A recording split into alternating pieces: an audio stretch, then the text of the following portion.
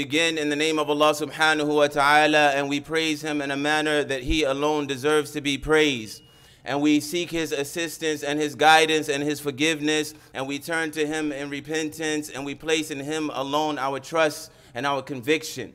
And I bear witness that there is none worthy of worship except Allah, without any associates or partners. And I bear witness that Muhammad alayhi salatu wasalam was indeed His servant and His prophet and the final messenger sent to all of mankind. And I precaution the believers and myself to the taqwa of Allah, that we be mindful and we be heedful of Allah subhanahu wa ta'ala to the best of our abilities. And I ask Allah subhanahu wa ta'ala for myself and for you that He save us and our families and our communities and the believers all around the world from the calamities of the life of this world, as well as the great calamity, the chastisement of the hellfire. Allahumma ameen. The first home of Adam alayhi salam, it was in Jannah. And he was allowed to enjoy the amenities of the gardens of paradise alongside his wife until one day something happened that would change the entire course of his life.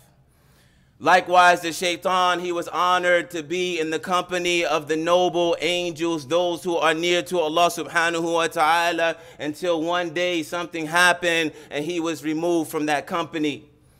And Yunus alayhi salam, he was the distinguished prophet of Allah subhanahu wa ta'ala, the highest of rank amongst the mankind, calling the people to at-tawheed, to the worship of Allah subhanahu wa ta'ala without any associates or partners, until all of a sudden one day something changed. And you have Musa alayhi salam, who was the guest in the house of Fir'aun, until one day he did something or something happened and all of that changed. And all of these events that I mentioned, they echo a very similar message, a very similar reality, and that is that one choice is enough to change the entire course of our lives, for better or for worse. One choice, and Yunus alayhi salam is in the belly of the well. One choice, in Adam alayhi salam, who was enjoying the fruits of paradise, was expelled therefrom. One choice, in Iblis, who was in the company of the Malaika, was removed therefrom. One choice, and Musa alayhi salam, who was the guest of Pharaoh, was a wanted man on the run for his life. How valuable is a single choice?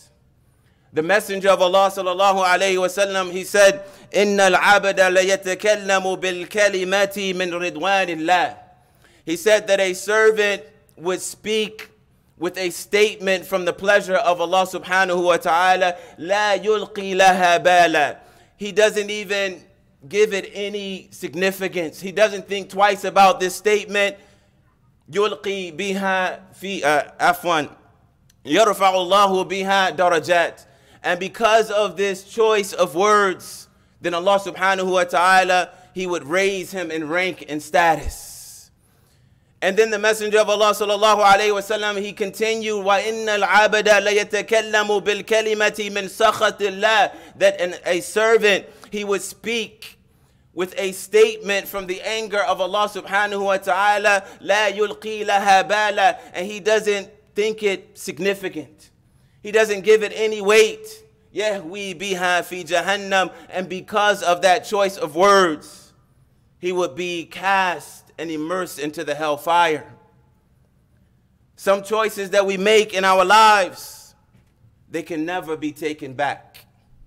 Some choices that we make in our lives, they have irreversible consequences in this life and perhaps even in the next. Things that will follow us for the next 5 years, for the next 20 years, for the next 30 or 40 years. For example, when the brothers of Yusuf alayhi salam, they gathered to plot against him, and they decided that we're going to cast him into the pit and we're going to leave him into the wilderness. That decision, the ripple effects of that decision, they went on for decades to come. And we find Allah subhanahu wa ta'ala telling us about Bani Israel in the Quran when they failed to follow the instruction of Musa alayhi salam. Allah subhanahu wa ta'ala قال فإنها محرمة عليهم, that he forbade their entry into the Holy Land, أربعين سنة, for 40 years, يتيهون في الأرض, and they were left to wander about aimlessly, without direction or destination for 40 years.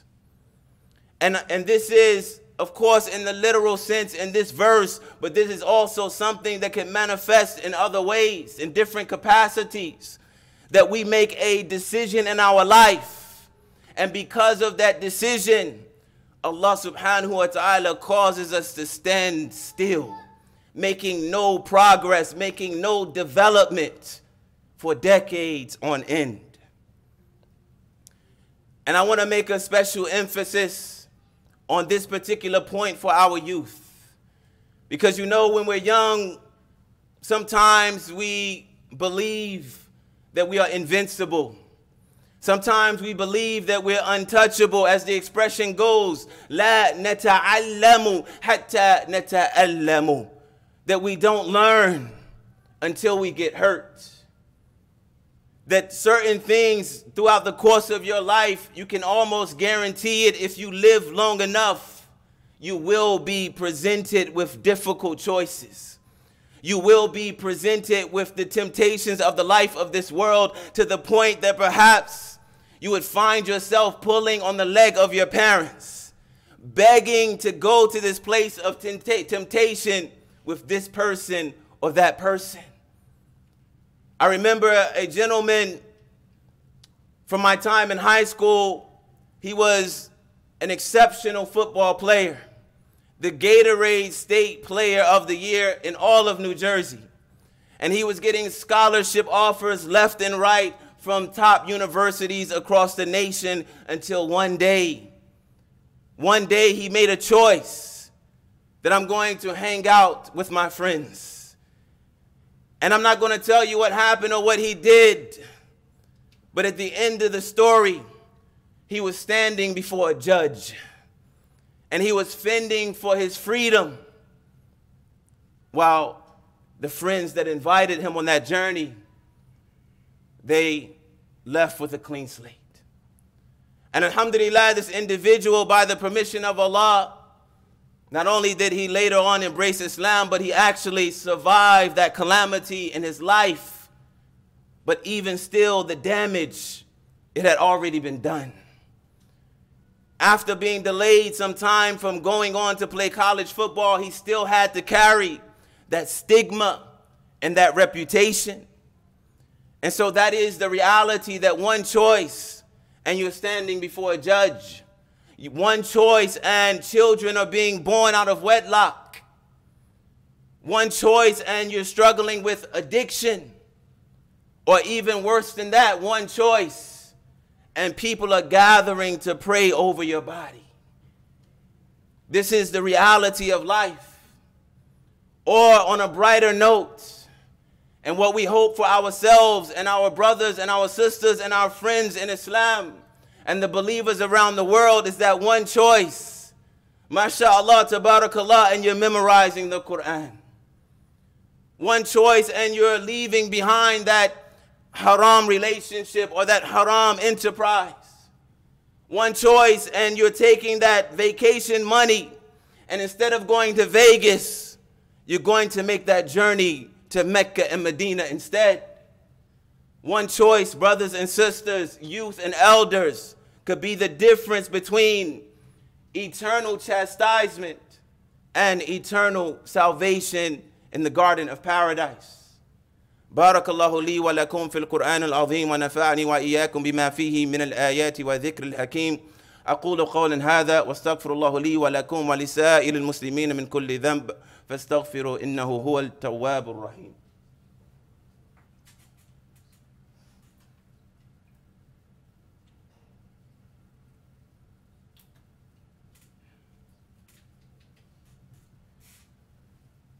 Bismillah walhamdulillah wa salatu wa salam ala rasulillah.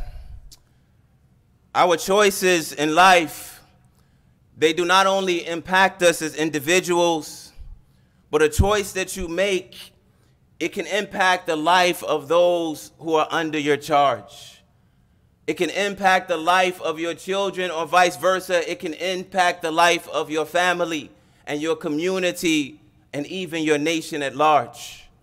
One choice could impact not just the people who live in our time, but it could impact people that would come generations later, hundreds and hundreds of years, thousands of years. An easy example is Adam alayhi salam, that his choice did not only impact him and his wife, but it impacted the entire human race until eternity. And we also have the example of the believers in the Battle of Uhud, when they were on the brink of victory, until they abandoned the instruction of the Prophet ﷺ in the nick of time. In a very short window of time, they made a lapse in judgment and they took of choice, and that choice led to the demise of many of the companions of the Messenger of Allah sallallahu alaihi wasallam. May Allah Ta'ala be pleased with them all. And not only that, but the Messenger of Allah sallallahu alaihi wasallam himself, he was injured in that battle and he fell, to the point that the people began to shout out that the Messenger of Allah had been slain. This is the value of a single choice. And on a higher note, one of the blessed choices of the Messenger of Allah sallallahu alaihi wasallam, on the night of Al-Isra wal-Mi'raj, when he encountered the angel Jibril alayhi salam, and he presented to the Messenger of Allah a choice. It was a choice between that which was pure and that which was impure, a glass of wine and a glass of milk. And the blessed Messenger of Allah sallallahu alaihi wasallam, he chose that which was pure. And Jibril alayhi salam, the noblest of Allah's angels and the mightiest of Allah's angels, one who is free from sin and perfectly obedient, he rejoiced at the choice of the Messenger of Allah. He rejoiced at the choice, saying, Alhamdulillahi alladhi hadaka lil fitra, praising Allah that he guided the Messenger to the fitra, the pure inclination towards good. And then listen to what he said. He said, لو أخذت الخمر غوت أمتك, that if you would have chosen, if your choice was going to be the khamr, the wine, the intoxicant, then your entire nation eventually would have gone astray. The distinction of the human being is free will, free choice. This is what distinguishes us from the angels. And with that free choice, Allah subhanahu wa ta'ala, he gave us a special type of intelligence. Because free choice without intelligence is a recipe for disaster. And it is based on our choice that we will attain salvation, and it is based on our choice that we'll attain the eternal chastisement. As I close with the statement of Allah's Messenger, who said, Kullu ummati yadkhuluna al-jannah. He said, all of my nation, they will enter into paradise, illa man aba, except for the one who refuses, except for the one who chooses not to. Qalu ya Rasulullah, they said, oh Messenger of Allah, wa man ya'ba, who would ever refuse? Who would ever choose not to go into Jannah? And the Messenger of Allah sallallahu alayhi wasallam, he said, قَالَ مَنْ أَطَاعَنِي دَخَلَ الْجَنَّةِ, whoever obeys me, then he will go into Jannah. وَمَنْ عَصَانِي فَقَدْ أَبَى, and whoever disobeys me, then he has refused, he has chosen not to go into Jannah. May Allah subhanahu wa ta'ala make us of those who choose wisely, for ourselves, for our families, for our communities, and for the ummah of Muhammad alayhi salatu wasalam at large. And may our choices always be a means of nearness to Allah subhanahu wa ta'ala, and may they never be a means of distance.